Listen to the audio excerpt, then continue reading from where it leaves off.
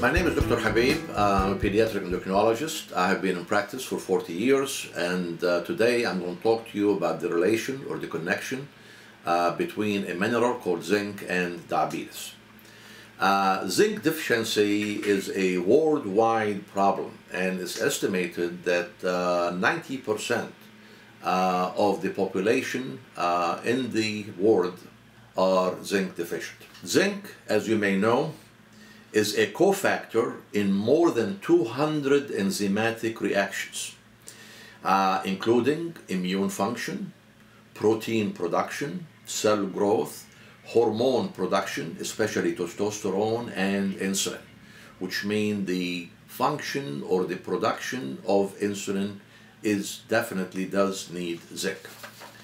What are the symptoms of zinc deficiency? Several, including fatigue, cardiomyopathy, poor appetite, digestive problems, weak immune system, sexual dysfunction, including low testosterone, prostate enlargement, sterility, vision, hearing, and smell and taste impairment, and of course, depression. It is very important to realize few things connected with zinc.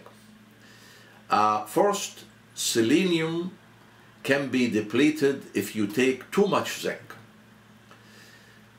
Also, coffee, phytate, high soy diet, calcium, copper, phosphorus, iron can interfere with zinc absorption.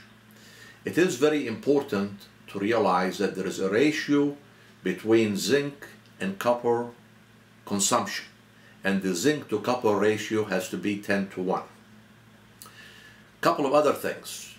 If you drink too much alcohol, this will increase the excretion for zinc in the urine and will make you zinc deficient.